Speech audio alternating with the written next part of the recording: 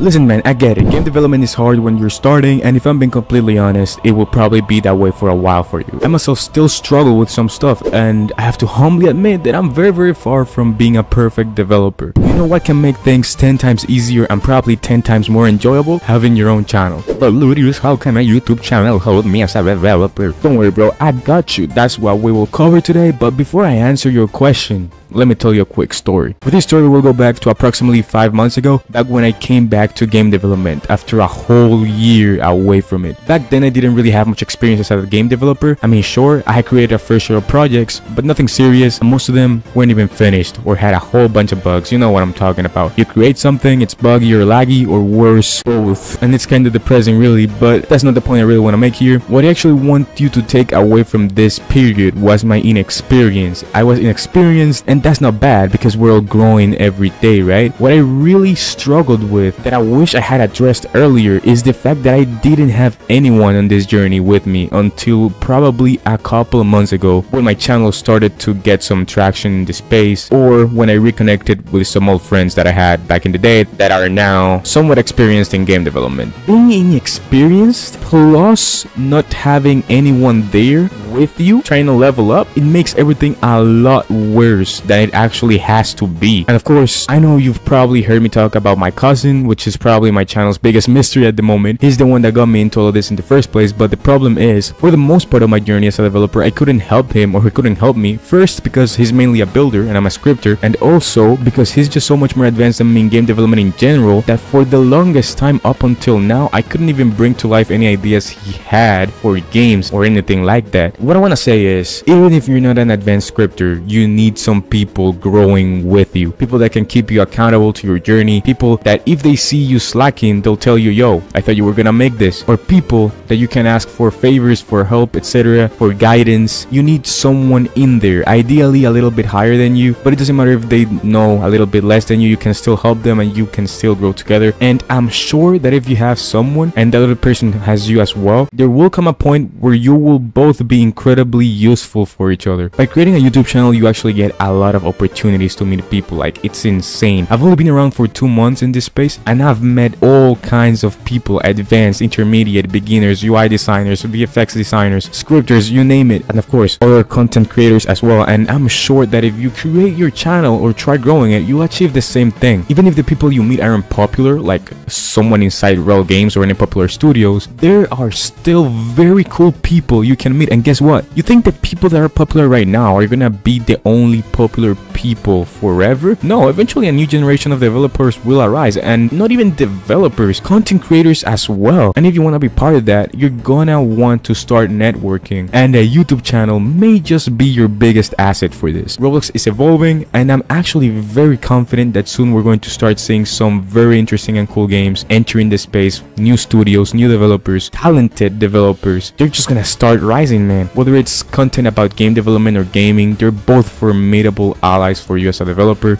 So lock in, create your channel, and just start uploading. And if you don't know what to do precisely with your channel, I made a video trying to guide you a little bit. I'll leave it in the top card. But if you don't want to watch that, I'm not even doing anything crazy. I'm just talking and putting my thoughts out there, and I think it's working. Just go on and start uploading. It will give you this added sense of responsibility as well, which puts you in a little bit more pressure, which also helps you not to quit development, because now you have like people watching your videos and stuff. It's a very interesting position to be in, I'll just say that. And yeah, that's all I have for today, bro. I have a Discord server. It's the first link in the description. We do weekly dev calls in there every Saturday, so if you're interested, then you know what to do. This said, keep leveling up, bro. Be safe, and I'll see you when I see you. Peace.